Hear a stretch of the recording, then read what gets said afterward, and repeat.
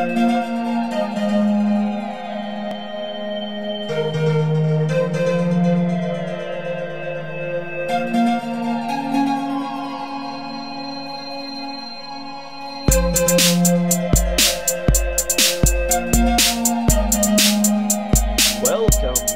to Binary Jazz. I'm Chris, and I'm joined as always by my two friends, only two friends in the world. Gary, Aww. who's Binary Gary on the internet. I feel like you're pointing that way. I am pointing that way, and that's where you Oh, are. are you? Yeah. That's funny because on my screen that's not where Well, you're pointing. that's where I'm pointing on the reflection. So where you are pointing is probably the opposite when this gets rendered. Anyway, and Allison, who's Allison Plus on the internet, and I am Jazz Sequence on the internet, and we're collectively Binary Jazz, this podcast about things where Allison typically will give us a topic and we don't know anything about it, and Allison obviously knows about it, but Gary and I don't know anything about it, and we're attempting to decipher the alien chimes that are occurring in the background. I was just about to ask, is somebody casting a spell, or are there just wind chimes?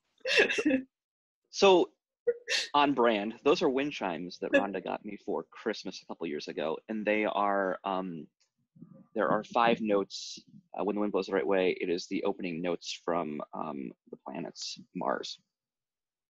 That's amazing. Which, I know, right? It's so fucking cool.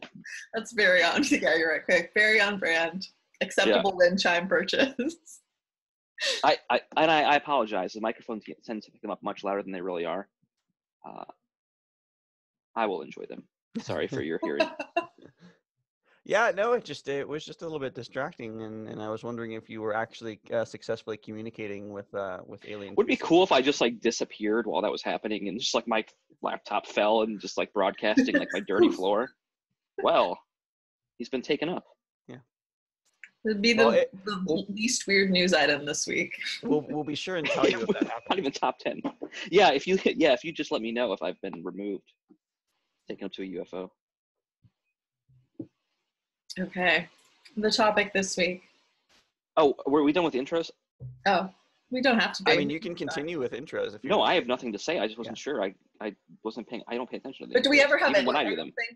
I don't think the point of this is that we ever have anything to say. Really? I mean, yeah. That's a great description of where we are. Yeah. So. Because I never show up being like, I really have something to say this week. I'm gonna make a statement. Oh, still depressed about last week's conversation. So, topic this week. What was last week's conversation depressing? Yeah. About capitalism and robots replacing humanity. Oh, you walked away with a different vibe. I walked away with an okay vibe. Oh, I'm glad. I'm glad you walked away with an okay vibe. Because I walked away and was like, oh, crap. Maybe I don't want to be living in the here and now. There's not a good time to live. You want to be living in the there and then? No, because that also sucked. Well, I know, but like it's all relative, and like you're a white man, so like time travel is a little easier for you than a lot of people. And yeah, that's a good point. Once you discover the secret to time travel, that is. Yeah. What I need to get on that? What have I been doing here? I feel like you're Moping just about working not your job. Time traveling. Yeah. You're working the 9 to 5, just living your life. Not truly invested in the cause, clearly. Yeah, well, you're not wrong, Allison. You're not wrong. My topic this week has nothing to do with time travel or nothing. I was trying to think of like an analogy to the time traveler's wife. Oh. And like I was trying to think of like what you would need to be the time traveler in the time traveler's wife. And like what factors in your life would contribute to you being the time traveler. And I was gonna say like, oh, you just need to do whatever that thing is, and realizing that, and like I was stuck on this, like while you two were talking, I was stuck on this idea, and like there accidentally travel through time, I guess. Yeah. You trip. Happen upon a girl that will become your future wife in some variation of shifting through time. Yeah. Has there been a good time travel movie lately? Or has there been a Future. time travel movie lately? Maybe I should take out the good qualifier. I don't think there's. Yeah, I think There time hasn't been travel as a really movie is anything typically recently. a poor. Can you ask that question about time and travel movie and put the qualifier lately in there? The whole premise of time travel is that everything happened recently or will happen in the next minute or so. So every time travel movie was like lately or recently. But I feel like there was like a string of like, maybe I'm just making it up in my head. I feel like Of there was good kind time of this, travel and stuff. well, there was that, yeah, there was that, oh, I don't know. I don't have a good enough memory for films to go down this road. I'll be like, there was that one with that guy and they got stuck in the elevator. Don't you remember that time travel movie? But I'm pretty sure that was probably in the late 90s. So The most recent time travel movie that I remember was like an indie movie that was like a Sundance film, and it was super low budget, and they like built this box that traveled through time. It was like super weird suspenseful thing. yeah. I don't remember what it's called now. There's those aliens again. Yeah, for the record, I never watched the Time Traveler's Wife movie. I read the book. Yeah, I haven't seen the movie. I wonder if it's worth it. We decided that was one of those things that the movie would ruin it. Yeah, sometimes I just don't need to see things like kind of fleshed out on screen in that way, where I'm like, no, I don't. I mean, like Hunger Games, we saw all of the Hunger Games, and it ruins the book, but like it's also just like eye candy. Yeah. So like that's like for the purpose of eye candy, then okay. I don't feel like it ruined the book. I feel like Well, there was ruin is harsh. It was not as good as the it was book. not faithful to it, and there was a lot of context that was lost. But the eye candy was pretty awesome. Yeah. I liked seeing how they made certain things super visual. But I don't know. But I'm always that person that's like, I enjoyed the books more. Like, Yeah, but that's total. Like that's legit, totally though. like a cool thing. Yeah. Like, yeah, I'm glad for you. Like we never watched. We haven't watched Well, The Hobbit because what could that movie or series of movies possibly add to the story, other than just being just really drawing out all of the action stuff, which I know because I've read reviews that's what it does. So like this has got nothing that it can give me.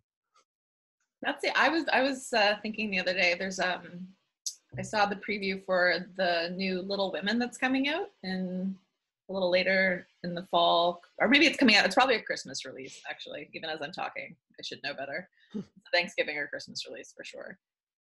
American Thanksgiving. But I was like, oh, I should reread Little Women, and then I was like, oh, I should reread Lord of the Rings, and then I was like, I should reread all these things, and I was like, or I could read new things, but I don't know. Anyway, I started going down this path of like, it's been however many years. So but maybe I'll just read more rewatch fiction. Lord of the Rings. My default, like when I'm like I want to read a book, is like, what technical book should I read? And yeah, I know, right? Like, ooh, I'm gonna curl up with Clean Code for the 7th time.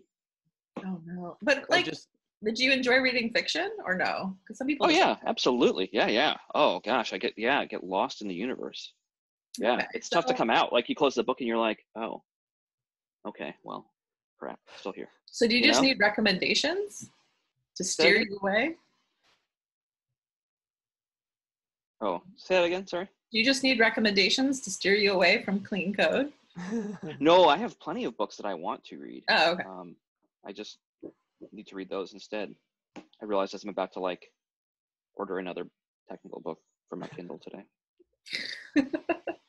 I just finished a book about soccer and globalism.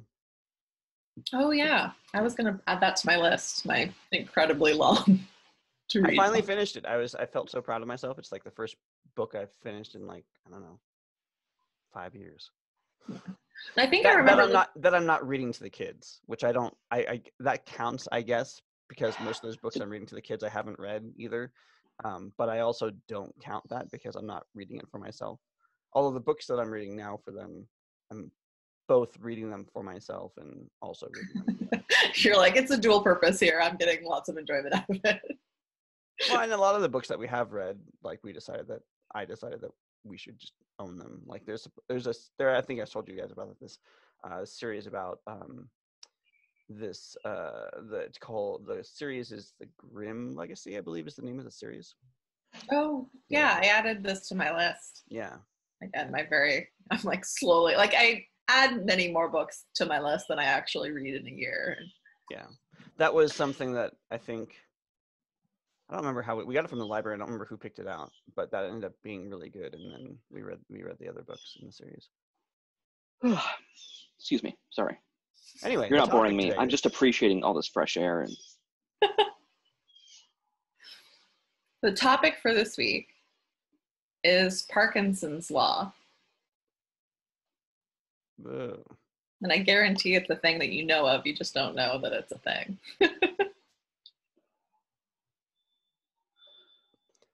But what is Parkinson's law not? Maybe it would be a better. Wow. That's quite a pitch. What is Parkinson's law not? No, I don't know. No, I'm just screwing around. As we all know, Parkinson's disease. Yeah. Let's not go too dark. Well, that's when the you obvious path. Yeah. So not sure how we can go any other direction. Yeah, Parkinson's disease is when you sort of start mentally degenerating. So Parkinson's law would therefore be named by the same person, Dr. Parkinson, and the law is that over time your memories will fade into nothingness.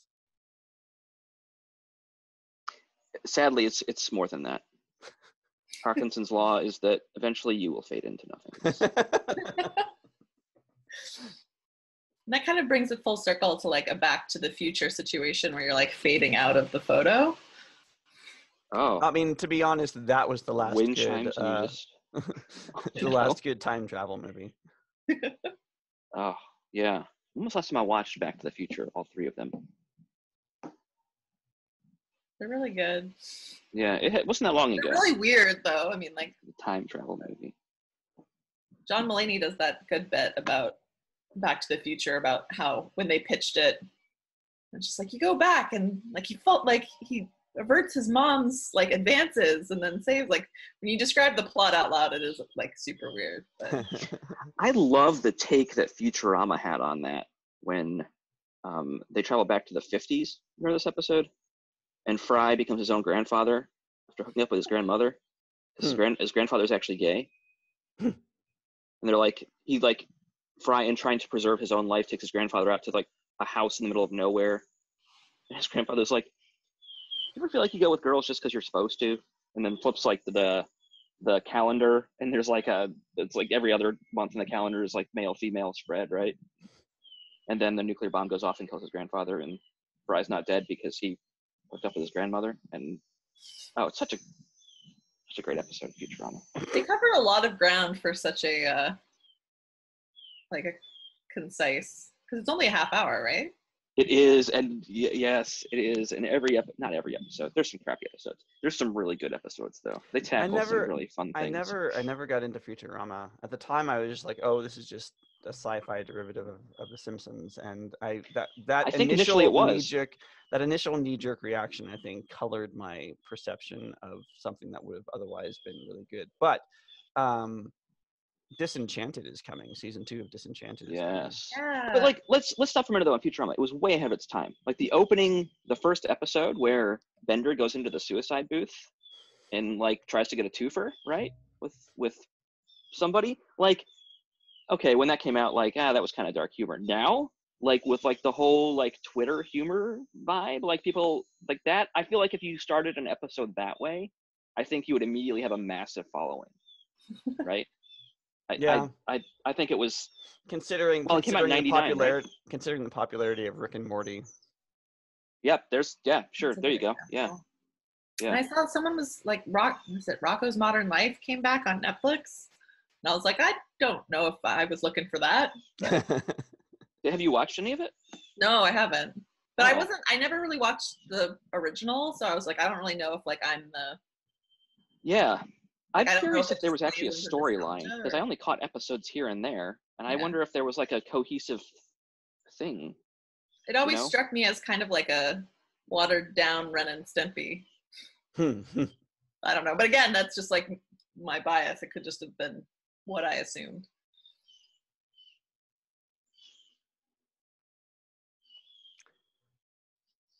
You've been watching Schitt's Creek. Parkinson's law states that TV shows that do not reach a high enough level of critical success are destined to come back on Netflix. be relaunched as a new series. High enough critical. They do not receive high enough critical success. Yeah, critical. Like Seinfeld, there will never be like a relaunch of Seinfeld or Friends. That's because. But these like second tier, very rich. But these second tier shows, right, that nobody got rich from, will all relaunch because there's money in branded lunchboxes. I don't know if that's accurate because I just read that the new NBC streaming service is going to have a relaunch of Battlestar Galactica. And the first Battlestar Galactica, that would have been true about, but the second Battlestar Galactica, that was not true about. And now, and it makes me wonder, is this going to be spinning off the second one, or if it's going to be spinning off the first one? If it's spinning off the first one, it's going to be horrible. Yeah. Spinning off the second one, it might be okay, except for the fact that they totally wrapped up and then fucked up the plot at the end. So remember this, though. Parkinson's law is like the law of gravity, right? It's really a theory that we can't prove. I see. A law. So we just will never just call know. It a law. We just will never know. Maybe Parkinson's law is when you're in denial of the first two series of Battlestar Galactica. And you just start completely fresh as if the other two didn't exist. Wait, I have an idea for a show. It's in space on what we call a Battlestar. And this Battlestar is called the Galactica. I'm in. What do we think about like the upcoming Picard series? I am always up for more Picard. I'm always up for Patrick Stewart. Pretty much whenever. Yeah. But he just seems, yeah. It's been a long time since The Next Generation. And I mean, it would be a hard sell to get Erin on board because she was never a Trekkie. And like there's too much like forgiveness given to the series as like for nostalgia, that when you take the nostalgia part away and start coming into this thing fresh, it's like, what the fuck am I looking at? Yeah. I feel like that applies slightly a lot less to The Next Generation, because that series was actually good, but you still have to have an entry point. And without an entry point, it's like, I still don't know why I'm watching this space soap opera. So I grew up on Star Wars, and I got into Star Trek very late, like just in the last few years. And the Star Trek universe is so much, that's the universe I want to live in, right? Like, I don't want, like, I don't know. You want less rebellion, more like structure. But I don't think there's less rebellion. I just think that the story's told from the other side, right? Like, you could chase down anywhere where they show up and there's some kind of conflict, and you could tell the whole story from that perspective, and throw in some guys in robes with like lightsabers, and you're kind of there, right? It's a perspective of, like, the Star Wars perspective is a lot more limited, I think, than the Star Trek perspective. The Star Trek perspective is, there are lots of people that do weird things in the galaxy. And just because we think they're weird doesn't mean they're wrong. I like that you just like summed up Star Trek in like one. Because you're not wrong. I mean, I greatly appreciate it. I guess I'll be restarting that series soon. I haven't watched, The Next Generation. How long does it take to go through The Next Generation, I wonder? wonder how many hours of footage there I are. don't know. Like That's it's a lot. yeah. You don't do it like in a couple months. Like, you know, it's a long I mean, commitment. We tried. We the thing is, I think that we've tried so hard to get into like various other space operas. Like Yeah. we did Babylon 5, and we did. Oh, what was that one? Enterprise. No. It's so bad. There is I watched every episode of it. there is one I can't remember the name now, but it was made with the Jim Henson Company. So like all the aliens were like giant like Muppet things. I can't remember what it was called, but that was also horrible. So like we've gotten burned so many times by like these various different space operas that like it's a hard sell. It's a hard sell to start that genre again. Like I'm always up for it, but like Did you catch the series Ascension on Netflix? It ran one season. Have we talked about it before? no, we didn't. I didn't do Ascension because that looked almost exactly like another show that wasn't on Netflix that was about basically the same thing, like aliens coming and like just sort of occupying the space like just outside the atmosphere and like trying to sort of Maybe take it's over not the planet. Ascension. What's the show I'm talking about then? I'm just glad that Patrick Stewart is attached to Yes. So I feel like I'm optimistic It's definitely about a that. saving grace. Yeah. Because I feel like he doesn't need to be attached to things. Like he doesn't need to. So I feel like he's at the point where he can just pursue what he actually wants to do. So I'm like, oh, so there must be something about this that's alluring. Yeah. Ascension was the one I had to confirm. Ascension was a series where you start and it's like a 50s style culture on this like generation ship traveling somewhere. That one. Yes. Yeah. Did see that one. Yep. The premise was so good that I couldn't not watch, but the acting was so poor that I couldn't give it all of my attention. So not worth a watch then. I mean, I will consume all space programs on Netflix, so technically, yes, it's worth a watch. Yeah, Ascension was the one where but it barely squeaks in.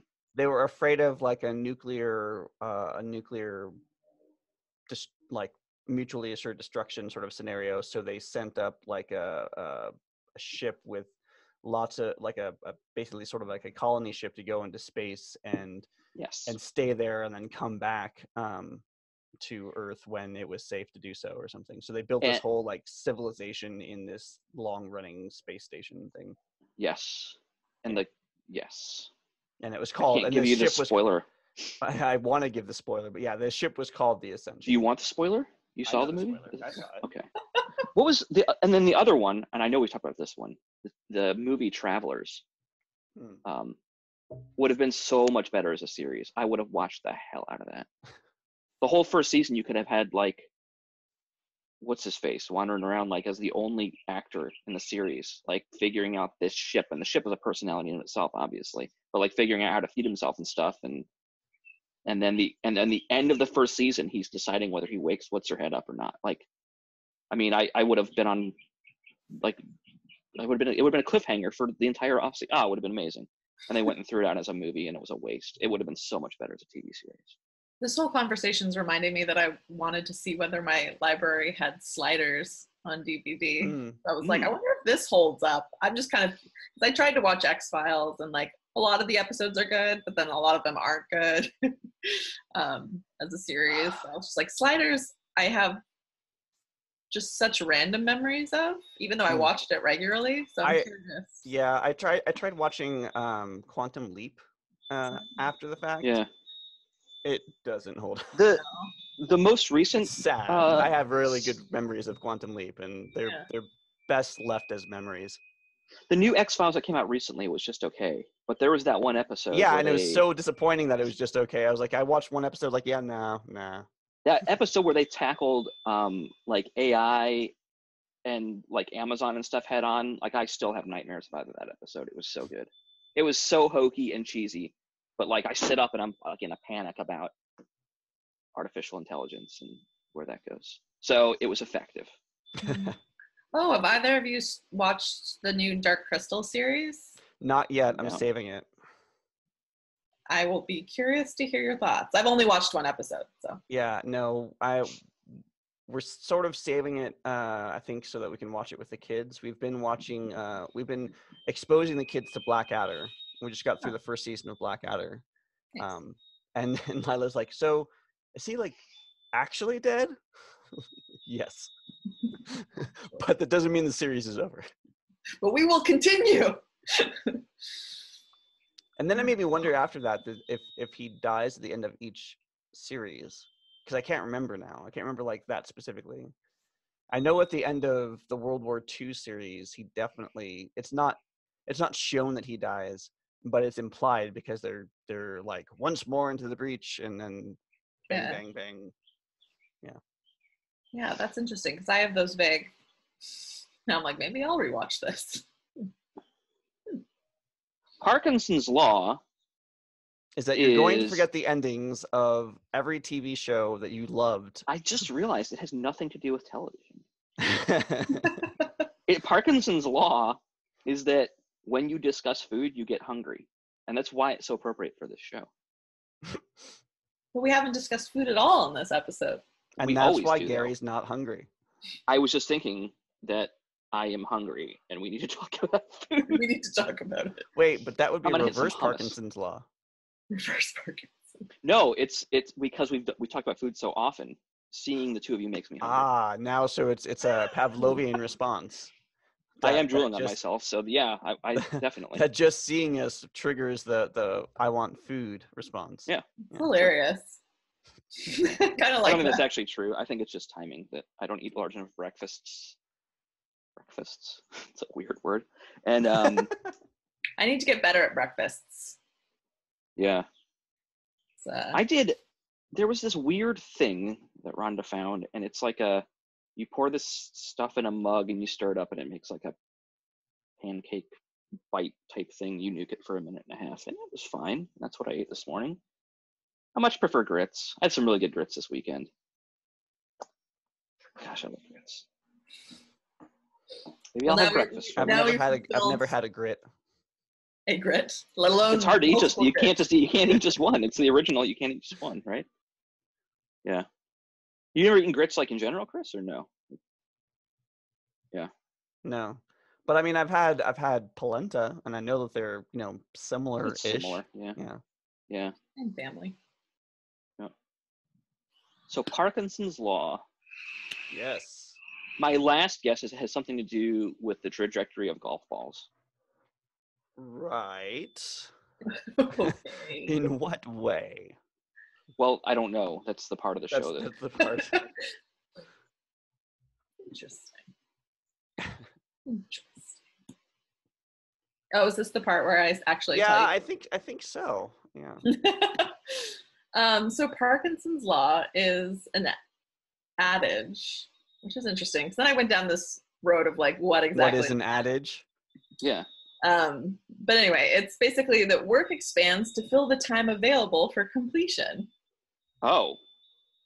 That's actually true and provable. So it's often applied to the growth of bureaucracy in companies and organizations where it's like, if you're given a week for a task, you will take a full week for that task. Even if you were given an hour for the task, you would easily complete it in an hour. Yeah. So that's totally a true thing. And there are ways to combat that. That's a thing. And some people really use it to their advantage, but because they can like trick themselves and set their own, like setting your own deadlines for things. Yeah, sometimes 3 hours, so I get it done in 3 hours. Yeah. So, is Parkinson's law? Is the Parkinson namesake the same Parkinson who is also the namesake of Parkinson's disease, or is it a different Parkinson? I think it's a different Parkinson's. It's Cyril Northcote Parkinson, I believe. Northcote. He's a naval historian. And this was like his notable work. But I don't think naval historian. I mean, I know what it is, obviously, but I like to think about it as like someone who just like pulls up their shirt and looks for a long time. Let me tell you a thing. It's always been an innie, but not the same depth. And he wrote a lot for The Economist, not shockingly. So yeah, probably a different Parkinson than Parkinson's disease. Do you think that certain people, like, I don't want to use the word suffer, but certain people are more prone to applying Parkinson's law, like filling the time with the I think we're task? easily conditioned. Mm. Because it's like, if I'm told that a task will take a week, I might think it's more complicated than, like, if I complete it in a day, I might panic and be like, oh, did I just do this wrong? Yeah. Or did I oversimplify whatever they were actually asking? But that's, I think, solved by communication and like an actual understanding of the task as well. Maybe the idea when they said a week was they thought you had other stuff to do, and so it would take a week, a couple hours a day versus I did it all in one day. It feels like Parkinson's law is the result of like lack of communication. I've had many occasions where recently where like we've done like our sprint planning or whatever, and we look at like what we need to do in the sprint, and we're like, yeah, that's a lot of stuff. That'll probably fill up the week or the 2 weeks or 4 weeks or whatever we have. And then get through like 2 weeks and be like, okay, we're pretty much done now. So yeah. that's like the opposite of Parkinson's. I've also had the flip side where, and this is like probably more so in the past, where I felt like something was done, but it really wasn't, and so like I gave myself in my head, sort of gave myself a certain amount of time, but there really wasn't a time frame associated with it. And so I just said, like, well, I think this is good enough. Like, I'm going to present this thing. But really it needed a lot more work. There is an awful lot of joking, I feel, among like developers on estimating tasks. Like, pick a number, now double it again, crumble the sheet of paper, throw it away, and pick a new number because it was wrong anyway. Like, that's how you estimate. But I think to that end, like, it's really easy when you've done things several times to say, because I've done it several times, it's now easy. Yeah. But the reality is, like, there are still steps you need to go through. So it's no easier. It will take no less time because you've done it several times before. It will always take a fixed amount of time because there are always these things that you need to do and consider. You just get better at the estimations because you know what to expect more. Yeah, my estimations in the last year have actually gotten longer on quite a few things that are, normal things. And then when I deliver an underestimate, that's fine. But it gives me the freedom in some situations to really like sit there and think through, am I just slapping this together, or am I delivering like what makes the most sense for the project? There's nuances to everything. Do you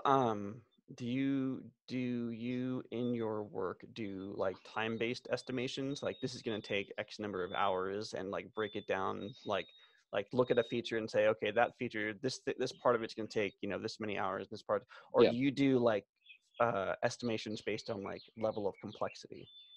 Yeah, so we do it by hours, but then that can also have ranges. Like if it's something complex and there's no way to put like a good estimate, you say, this is complex. Like, I need, 3 business days to think about it and fiddle with some code and see where we go. And after that, maybe I'll adjust my estimate, and it might be up or it might be down. And that's totally like a fair answer. It's the things like the other ones that come in that are hard. Like, a bug comes in. Well, bugs are often like, estimate a bug. Well, it's anywhere from 15 minutes to 6 months. Like, we either need to like fix a single line of code, or we need to re-engineer the entire project. Like, it's somewhere in that spectrum. So I often on bugs will just say, I'll look at it, or I'll throw 3 hours on it, and if after 3 hours I don't know what's going on, we'll regroup. Because we estimate in almost every scenario based on complexity and not hours. And our estimates are, we typically use the Fibonacci sequence as a scale. Mhm. So like 1 is like super quick, could probably do it in a couple hours. 2 is like maybe half a day. 3 is like a full day or 2 days, and goes up from there. And also like how each team or each lead engineer weighs each level of the Fibonacci scale is different. So we'll like sort of establish this is what the baseline is. Like I value a 1 to take more time than most people, than what a typical 1 would be, because I also under no circumstance is there ever going to be a situation where there's like not testing and QA, and like there's always going to be these extra things that take time. And so in order to accommodate those things, we like a 1 is not going to be less than an hour, because there's going to be time that we're going to need to go back to test it or do whatever. And then if it's like beyond like a 15 or a 21, is like that's too big. Like we need to break it into smaller pieces, because that's too big to do. There's been cases where I've done time-based ones, but mostly that's like when we're trying to make a proposal or something, and we need to like get an idea of how long something would take. And time, here's the problem with time-based estimates, is time is not all equal. Like the work that I do between 8 and 10 I want a.m. you to tell that to my clients on my behalf. Be like, listen. Allison's clients, time is not equal. Time is not equal. Like, you can buy my best time between 8 and 10 a.m. and I will write some really good code. Or you can have the rest of my day, which is like, who knows what happens, and it's probably equivalent to the first 2 hours. Like if it's important, 8 to 10 a.m. is when I need to work on it. Anytime outside of that, like, it's getting done. Technically, I'm delivering code. I mean, I say that a little bit tongue-in-cheek because it does vary, but there is a very clear time where my brain is engaged and I can fire off some really good code that I'm proud of, and then there's the rest of the time. Yeah, then there's the other 90% of my life. Yeah. I feel like that applies to everything though, not just code. Like 20% of my time is really good. The rest of it is like, what the hell's going on? Yeah. You summed up my existence pretty much. What the hell is going on? That's 80% of my day. Oh, man. I'm with you. How did we get here? What? This was not intentional. Just roll with it. Thank you for listening to Binary Jazz. If you like this episode, you can subscribe to us on iTunes or Google Play. You can visit us online at binaryjazz.us or follow us on Twitter at binaryjazz. Don't forget that you can ask us a question through the form on the website or on Twitter, and we'll read it aloud on the next episode of Binary Jazz.